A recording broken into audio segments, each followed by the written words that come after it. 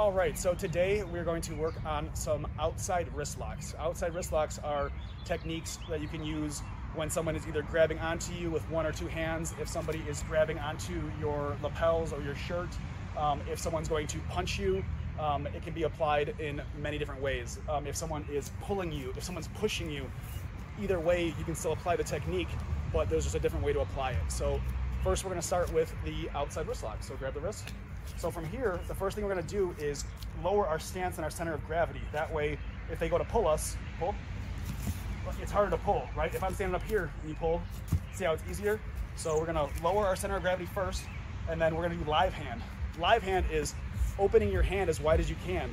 When someone grabs you and they have a tight grip, when you open your hand, it begins to compromise their grip and the energy begins to flow out of your hands.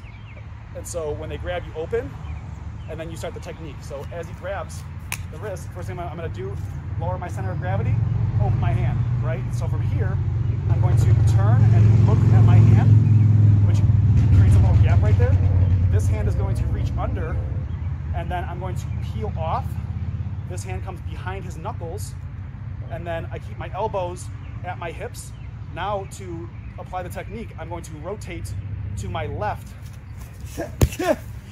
And then as he falls down, you're going to lock out the elbow, putting your knee on the elbow, and then you can apply pressure to that elbow to keep him restrained. Good job. All right, so now we're going to do the same technique, same side. If he's trying to pull me, we'll push this way. So as he goes to grab, and he's trying to pull me that way, I get low, and I open my hand, start to pull. So as he goes, I come this way, and then he's pulling that way, so I go that way. And lock it out. Good, and so now if he goes to grab me and he's pushing me this way, right? He's pushing, I take him down that way. So no matter which way he is pulling or pushing, the technique applies, you just take him that way.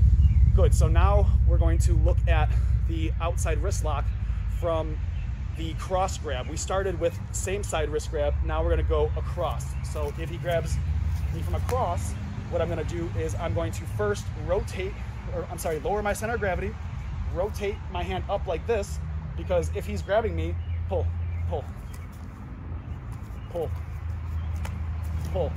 Good, so as he grabs, he's going to grab, I'm going to lower my weight, go into live hand, I'm going to turn my hand up, and then from here, I'm going to reach, as I turn up, I'm going to get close, and I'm going to reach in to that joint right there. That way I can take my hand out, but I have his wrist like this. One more time, he grabs, I turn over, grabbing the wrist, and then now I have his wrist, take him to the ground. One more time from there. We're going to, and you can distract, you can kick the knee first. If you kick him out like that, now it's way easier to apply the technique. So one more time, and then break the joint. Only if it's a bad guy. Yeah. Good, so now we're gonna do the same technique, but we're going to do it from a lapel grab. So if he grabs my shirt or my chest, whether he's pushing or pulling, I reach over and I reach like this, grabbing the wrist, and then I peel over and take him to the ground. So, and that's with two hands or one hand. If he grabs with both hands, and if he's pushing, right, I take him that way. Good job.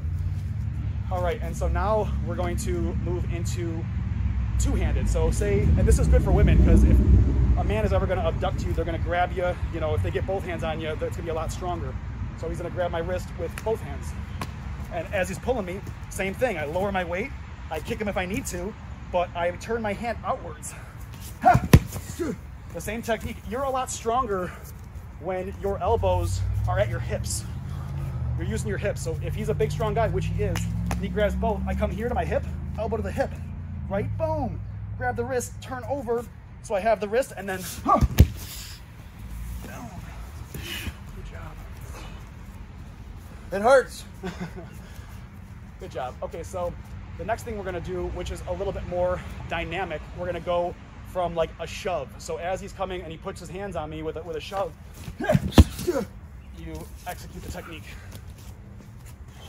And you can go either way. So if I'm going the other way, grab, as he comes, I just grab the other one. So you come over and you grab the hand there and you take down the opposite direction. You can go either way.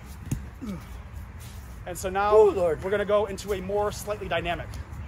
So now if you're gonna get into a fight and there's nothing you can do to stop it, obviously we wanna try to not engage at all and use our words to stop the confrontation before it can happen.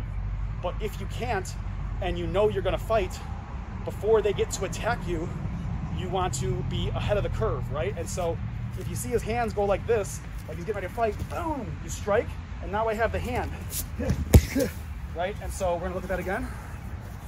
So we're going to, as his hand's up, I'm gonna grab the wrist. So if his hand's just like this, you grab the wrist and you pull it to you, right?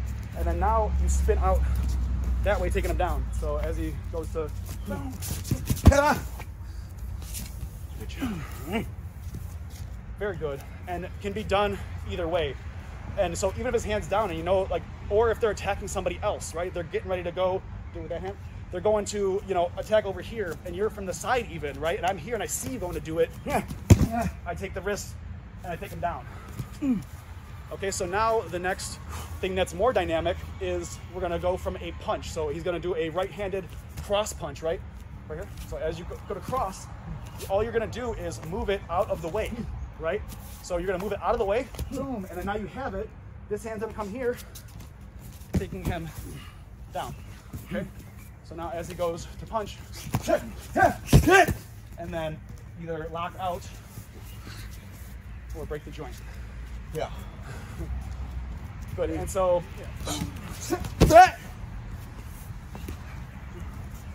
and so now another variation of that is equally as dynamic and destructive. This would be if they had a knife or if they were a lot bigger than you. When they go to punch, if you come in, you try to get a hold of the arm here, and then you use your shoulder or your elbow to hit the elbow first, to snap that elbow. Then you have this over here to take them down that way. Effortless. So one more time, we don't have a practice knife, but we can do it as a fist. Snap. Right. Good. How fast that pocket's in. Good job. All right, so I just want to recap a little bit.